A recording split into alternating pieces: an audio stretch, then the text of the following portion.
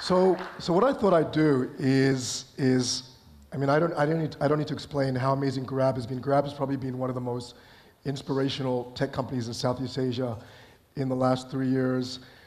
And one of the things that I've always loved as a fellow entrepreneur about what Anthony and the team at Grab have done is that they've really proven that ASEAN-based companies can really outsmart, outbeat, and out-challenge, big global companies that sometimes seem to have better talent, better technology, and better funding, but yet being local, having initiative always goes a long, long way. So, this is one of the things I want to talk to you about today, but what I thought I'd do first is that I'm going to pull up a few photos. I'm going to ask you about some of these photos. And so Anthony hasn't seen these photos, so this was put together by the team yesterday. This is bad news. I don't know if you guys remember when Grab first launched, it was actually called My Taxi in Malaysia. And one of the things I remember is that you had really catchy taglines. Yep, we did. And I don't know if you guys remember, does anyone remember Grab's first tagline in Malaysia was actually, I like it safe and I like it fast. Hence baby number 2 coming. Well, I didn't do so well with the I like it safe. What were you thinking? Yeah, I wasn't married. Anthony's wife is actually, Chloe is actually here. So what was I thinking about these taglines? Yeah. I think, well, again, why did we start Grab, right? A big part was a lot of us, many of our fellow Malaysians here know that the taxi system was essentially broken. Safety was a massive issue. I mean, I shared a story before. My co-founder, she would finish at McKinsey at 2 in the morning, jump in the back of a taxi, pretend that she's on the phone, and with her mom, and being very loud in front of the driver so that the driver thinks that she's on the phone, but she's just lying the whole time about her being on the phone. And that was a massive pain point, right? A lot of the people we love, right? Women, children, our fellow siblings, all had these troubles. So we said, okay, how do we promise that, and of course remind ourselves with something that was catchy enough, that didn't come out from Durex, and people would remember and remind each other as we. So every time, we said, look, I like it safe within Grabbers, and the next reply would be, you're right. Every ride matters. I need to make sure that every ride, I think that it's my wife in the car, it's my husband in the car, it's my daughter in the car. Because of that, I'm going to make sure I serve well. So Beautiful. That was the tagline. Beautiful. And that was also the constant reminder to each of us. Beautiful. Now, when you first launched in Malaysia as My Taxi, I'm trying to understand, I think this is a relevant question for every internet company in the room, because many people have to juggle this thought with, do I focus on one country? Do I focus on many countries? Do I take it sequentially? When you first started My Taxi, were you just focused on being a Malaysian-only business? And at what point did you say, hey, you know what, there's something bigger here. I really think I can build a regional, global business here? Well, I have it. I thank HBS for that. When we pitched at Harvard Business School's annual business plan competition, I remember them saying, Anthony, great deck, really interesting business plan, completely makes sense, but you're number 2.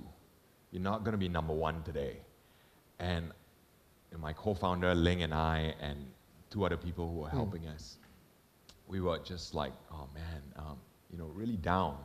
And they said, well, there was a panel of great VCs, and they said, look, the reason is Malaysia's just too small. It's just too small, and you need to get out there.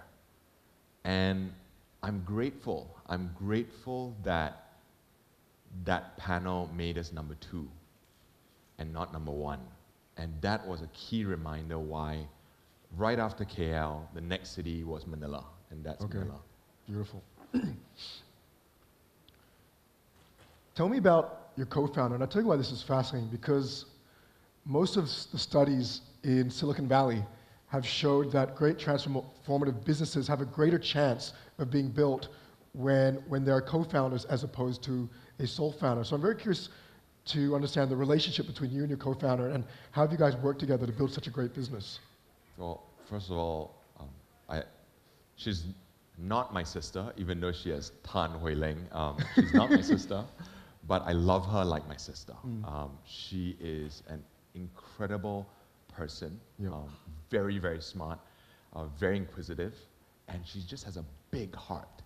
So I think when you can meet someone, I would say, besides my mother, my amazing wife, the next strong woman in my life is my co-founder. And when you can share such core values, we differ in a lot of things. She's extremely meticulous. I'm super big picture. She gets shit done, I don't. But on the values component, we are like 100% aligned. And I think finding that probably made things, every time when we didn't agree on something, we said, okay, let's go back to the principles. Let's go back to the values. And then that just made things, converge so much faster. One of the things that I found as being an Asian entrepreneur, right, is that we're always up against what are perceived to be bigger, better, richer competitors, right? There's always a big American company with a lot of money. And what I've found in my own journey is that when you have a co-founder, like you're in that battle together, right? You never want to fight a battle alone.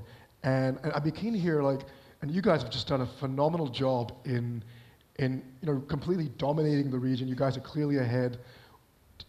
Were there moments where the two of you were like, holy fuck, how do we do this? Many, nearly every day. There are times when we're just literally, we're just like, we are way over our heads. And I just, I literally, go on my knees and pray and say, God, I have no clue what I'm doing. Help me out here. And I spent a lot of time, thinking about with my co-founder, with my wife, with my team, just really thinking about, okay, what are the stuff that we're really good at? So example, being Malaysians, we knew things that people didn't care about. For example, in Southeast Asia, cash is all the presentations before. Cash is still the main medium of exchange. How do we master cash, right? And people used to say, Anthony, you're crazy. You're going to have an army of foot soldiers on the ground processing cash. But we're like, look, that's what people want. That's what we give them. And maybe for someone in San Francisco or someone in Europe, you're like, look, cash ain't that important. But for us, it's our core, right? So that was really important. Other things, for example, we see in Southeast Asia, if you remember in the old days in Malaysia, shout out to Bonus Link, right? I don't remember Bonus Link card. And everybody like, oh, I'll go to the petrol station because of Bonus Link. Then we're like, oh, that makes sense. And that sense of loyalty, everybody will go back to that gas station just because that point. And like, who actually redeems those points, right? I could probably redeem a house by now, but I never redeemed it. But I did go back to the gas station all the time. So he said, okay, let's create Grab Rewards. And we're the only guys who have a rewards program in Southeast Asia. One that people will say, hey, I'm using Grab because I know that I'm going to get points, because I'm going to be silver, I'm going to be gold, I'm going to be platinum. These were, again, local stuff. Probably another thing that was very local was, what do Southeast Asians love doing besides, to your presentation, Instagram and Facebook? They love chatting, right? You look at, they just chat all the time. They don't like talking, they like chatting. And we said, okay, why don't we build Grab Chat? A lot of people in Southeast Asia love chatting, and they're much more comfortable chatting with their driver than calling the driver. So we built Grab Chat. Again, first, nobody else had it. Our Grab Chat has translate. So if you type in Vietnamese, it translates to English, or English to Vietnamese, or English to Thai, so the driver and the passenger Good can point. understand each other. So again, these are really local stuff that Southeast Asians really care about, but others just don't. True, true. Tell me about this.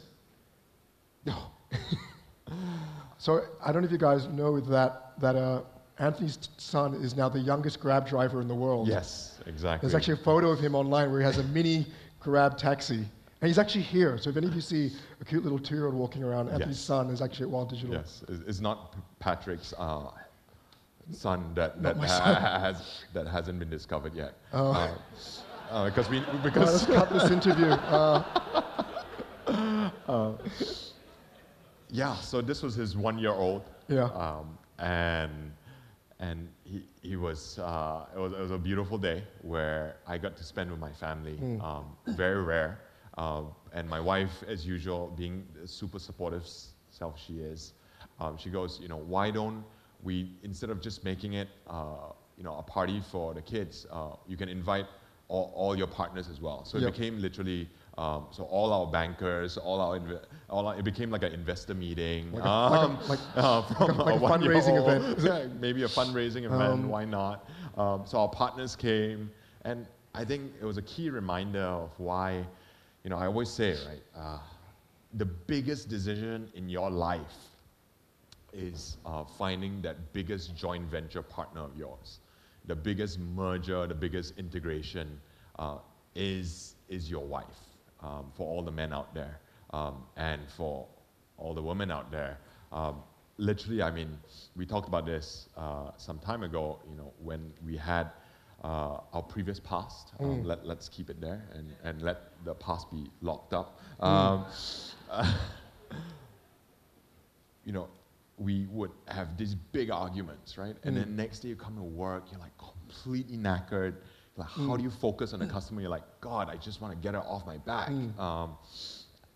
And I think the beauty is when you have someone who really shares your values again, who just wants you to go out there and absolutely kill it and make an impact and do the right things and make the world a better place.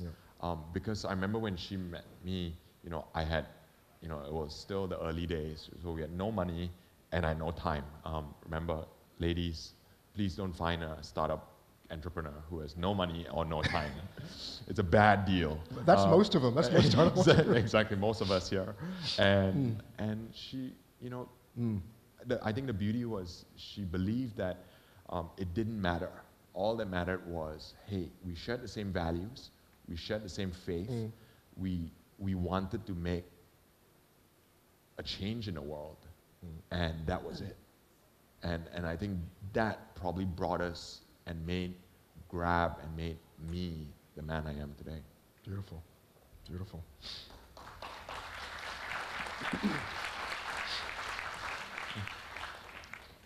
So I don't know what you're doing in this photo, but so this is for I'm telling her she just raised a few billion. Come on, drop a billion over. This is Jean, who's one of the co-founders of Didi, which is worth about 50 billion US. They have raised over 10 billion US. It is probably one of the biggest private tech companies in the world today. And they have also, once again, reinforced that great local entrepreneurs can always beat and outsmart Western companies, even if they have more money and a head start and so on. And you guys have a special relationship because Didi is, from what I understand, is actually a shareholder in Grab now. Yep. Tell me about this, this companionship. What if, I guess it's almost like two local companies fighting this battle against these big American giants, and you guys have been fighting this battle together, and you've both now come out of it and won this battle. Tell me kind of a little bit about the relationship, and what have you learned from this partnership? A few things. I mean, Jean is a very dear friend, and it's developed into a relationship where even they've had dark times too. I remember there were times when Cheng Wei, the co-founder of Didi, would share. There were times when literally they were afraid they couldn't pay salary the next day. and they had to go over to some of the big entrepreneurs' homes and literally ask for money at that day, the day before paying salaries. So these guys are hardcore, right? Really hardcore, very sharp, but at the same time, they dare to be vulnerable. And we would talk about, I would say, hey Gene, I'm really thinking about everything. I'm praying for you during these times, and she'd be like, thank you. Cheng Wei would call up, and there's this bond of look, 兄弟, this sense of brotherhood that look, we're in this battle together. Let's show them the power of Asia, right? And then it was so inspirational because we would just like egg each other on. And I think the ability to see them do, today they're doing about 18 to 20 million transactions, rides a day. Today we do something close to 3 million rides a day. Still not close to them, but the fact that they've been able to say, look, just to give you some numbers, Ali does about 30 over million. So 20 and 30 is not that far. But to be able to scale that kind of velocity and that kind of scalability, incredible, and then share that over with us, so that when we scale, and the next time I'll be here, probably like 10 million rides, and when you have, when we are moving literally countries' economies, and if anything happened to Grab, touch wood, people don't go to work, right? Millions of people don't go to work. So how do you make sure that your system can handle that kind of velocity, right? Every second, 30, 60, 100 bookings are going through. How do you make sure you process that? And that ability to share, that ability to learn from each other, because they don't know Southeast Asia, they don't pretend to know Southeast Asia, they want to learn, and they help us. Yep. So I think finding two sort of brethren in this and fighting it together is really fun. Few last questions. Tell us about fundraising. I mean, how much have you guys raised now? Over what, 1.2, 1.3 billion US dollars? Something like that, yes. Huge amount. I mean, and for everyone in the room, I'm sure everyone in the room is involved at fundraising at some point. How many pitch meetings do you think you've done since you started Grab? Wow, a lot. I would say I don't remember to be exact. I would say probably 70 to 80% have converted in our shareholders today.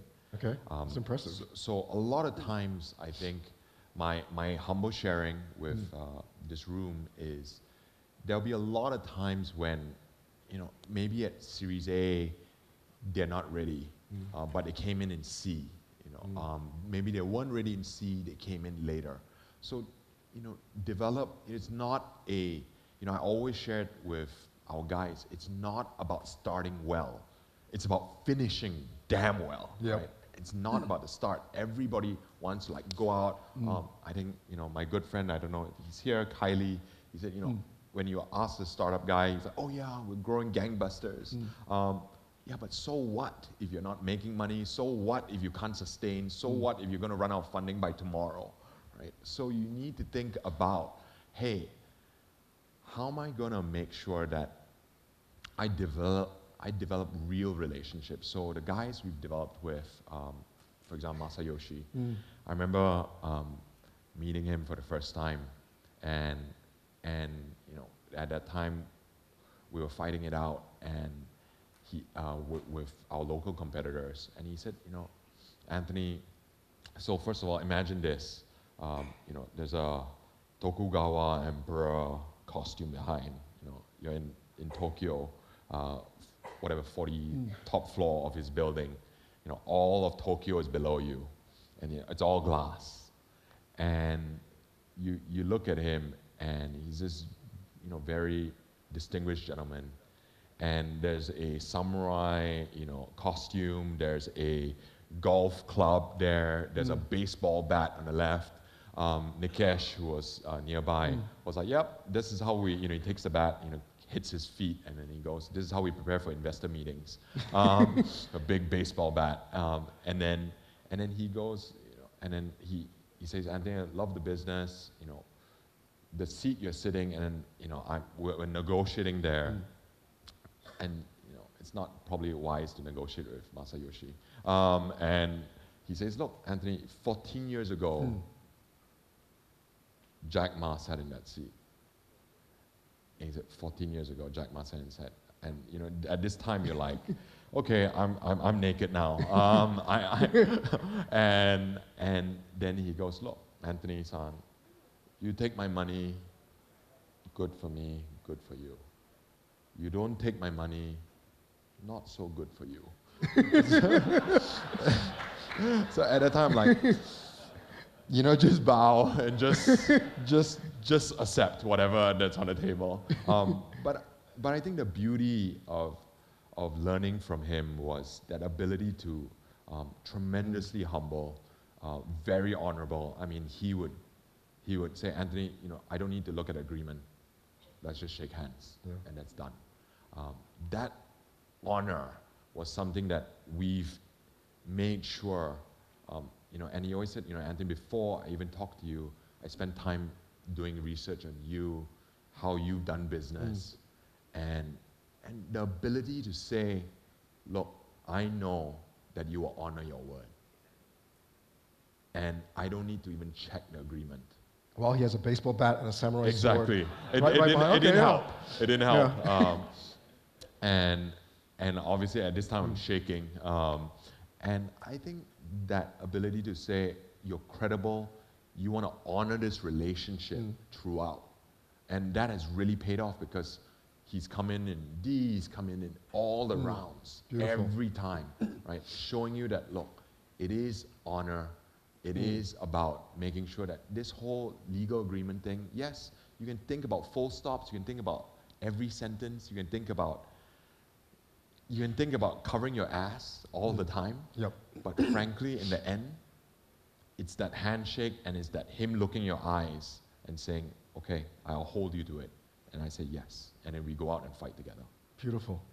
Beautiful. Big round of applause for Anthony. That's incredible.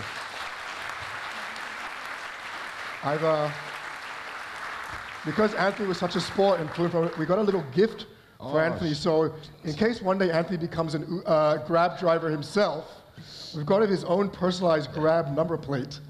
Awesome. and guys, for all those who speak Bahasa, just be careful. You know what boss means, right? Buat orang susah sahaja. So please, just remember when I put this on my car, get out of my way. Beautiful. And now that I've got you, I'm going to do one last dare with you. All right. We're going to play a little game. Oh, shit. We're going to put it up on the screen. We're going to see how good your driving skills are. Oh, no. You and I are going to play a little quick game on the Nintendo Wii, and we're going to drive. And what we're going to do is that if I beat you, you have to give someone in this room 1,000 ringgit in Grab credit. You guys up for that? So the first person who comes up. The first person. Oh, okay. The first person. If you beat me, I'll be a Grab driver for an afternoon. Done. Done? Yeah? How's that? Okay. All right, let's play this. Okay. All right. How do we play this? Wait. Okay.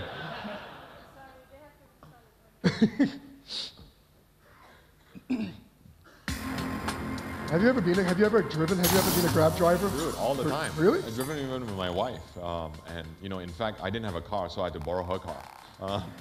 And you charged her money to pick her up and drive her around? Well, we had to call. I mean, she was glad because when we were picking up that customer, she was quite attractive, and she was like, "Thank God I'm in the car."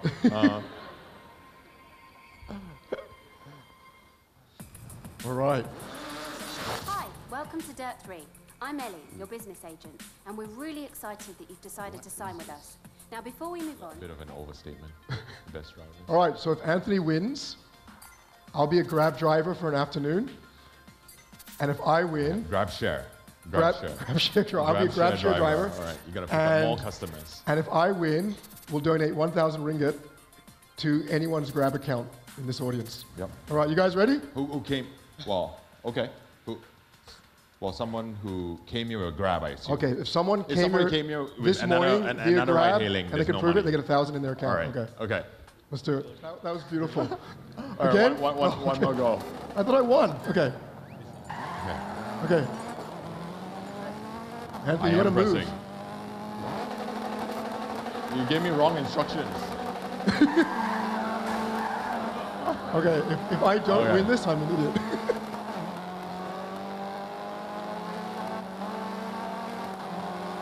Can I shoot Anthony?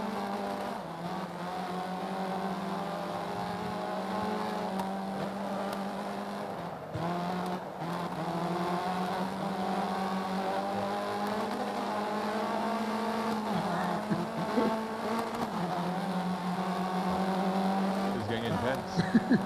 Have you picked up any passengers? Is that you? Oh, trying to drive.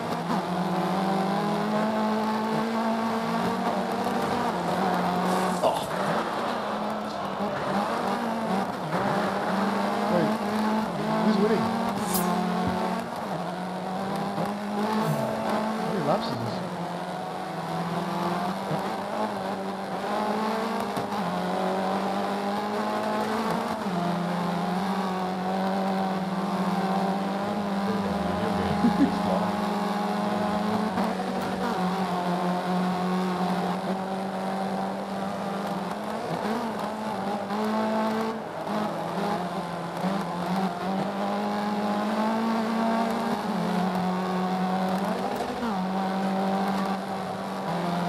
Is that you? I think so. Oh!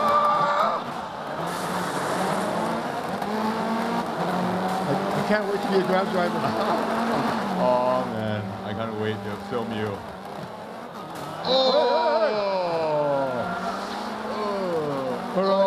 All right. Wait, who won? I still don't know who's...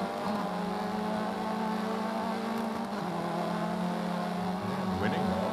I think you're gonna be. I'm gonna give you a nice little costume for it. I'll put you in our new Grab uniform. Right? As long as... Are we near the end?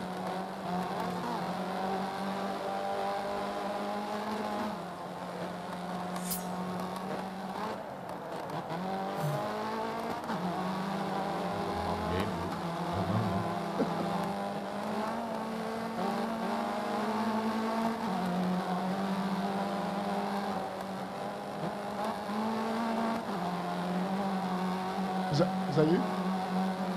Okay, here we go. Shall I hit Anthony? Where is it? I still don't see you, dude. Okay, I'm gonna try to hit you. Here we go.